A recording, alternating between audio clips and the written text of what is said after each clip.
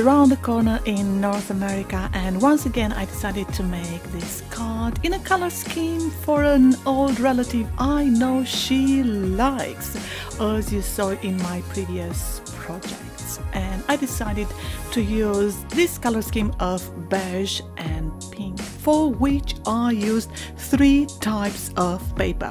The beige pearlized card, which is 280 GSM, I purchased from Create and Craft in bulk many years ago, so it was great value for money. The pink and golden Rococo design card, which I purchased from Michaels in North America back in 2019, I think. And this double-sided card I'm scoring now, which is 200 GSM, and I purchased it from Pound Shop before they went bankrupt. They used to sell these booklets of £3, 24 by 24. Great value for money, and I purchased so many. How fortunate was I? Of course, I had to cut the paper to follow the design. I want a 3-layered design, and I scored it. And the next step, I wanted to use some clay elements. I purchased recently on eBay this mold, which I really like, is with angels. So I decided to make my angels once again.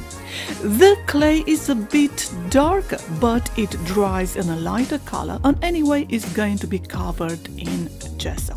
So I made 4 bigger angels because they are so beautiful and they seem to be better defined than the other angels.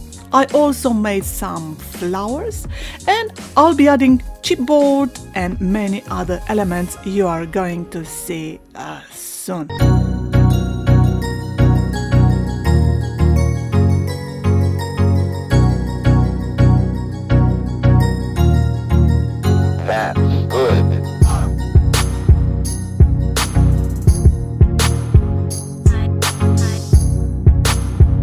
When I do not have time to make my own flowers, which I tend to make many in order to last me a long time, I use these paper flowers I purchased in bulk. This one from Create and Craft some 10 years ago, so it was an excellent value for money.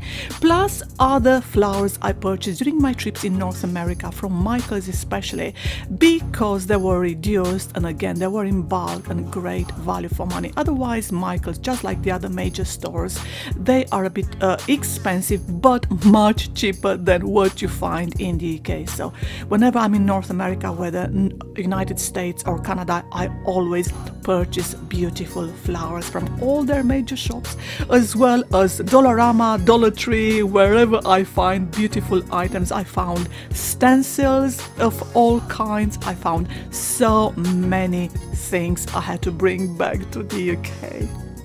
This chipboard was also purchased in North America, and I never used the big chipboard until now. It was my first time, and how inspired was that? But if I want to paint it, I have to first cover it in gesso. So I cover only the bits which are going to show in gesso, as you can see here. Afterwards, I'm going to use a gorgeous graphite paste which I purchased on eBay.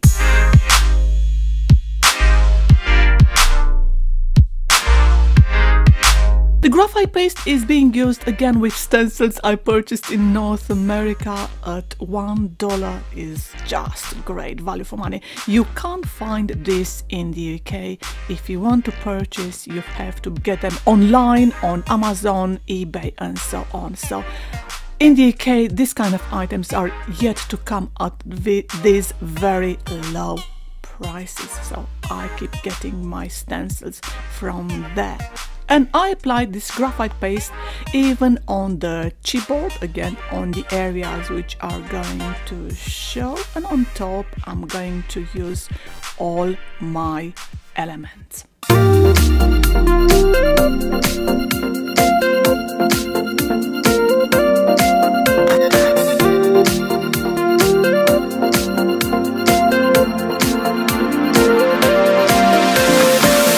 On the back of the centerpiece, I put that carton to raise my chipboard, and right in the middle at the front I'm creating this centerpiece using an old London Underground map.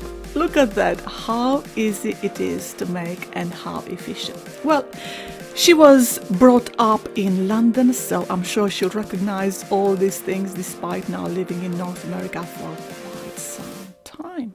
And these are the flowers and clay elements and everything else I decided to use for this project. If, like me, you prefer to keep these elements almost in their natural state, as I call it, you just have to use ink pads. And again, I purchased lots of ink pads in bulk from eBay and they last until now. I'm very, very happy. Do not worry if you destroy one of the clay items, you can repair it later on using glues. I used two types of glues for this project, a normal very strong glue and the silicone glue you are going to see later on. And following the color scheme, I used several types of ink pads in purple, pink and brown, using also these tags. I got them from Create and Craft many years ago. These flowers were purchased from Michaels in North America, and I really like the way the card is coming together.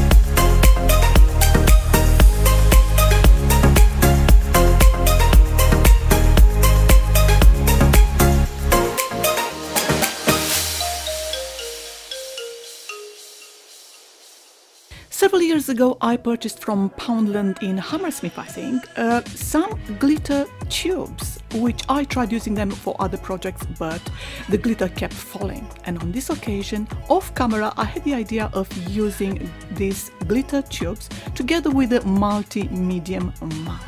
And as you can see, it worked.